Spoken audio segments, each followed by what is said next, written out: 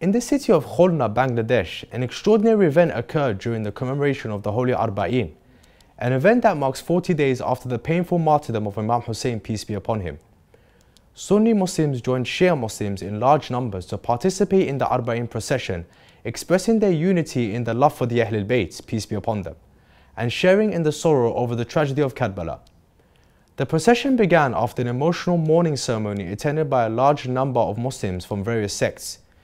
During the procession, the participants recited sorrowful poems, rhythmically beating their chests in a display of deep grief and anguish over the martyrdom of Imam Hussein and his family and his companions in Holy Karbala.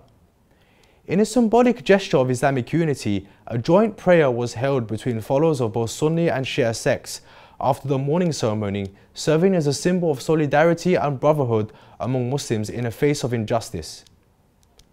Shia news agency captured images showing majestic scene of participants marching through the streets of Khulna, carrying banners expressing their love for Imam Hussein, peace be upon him.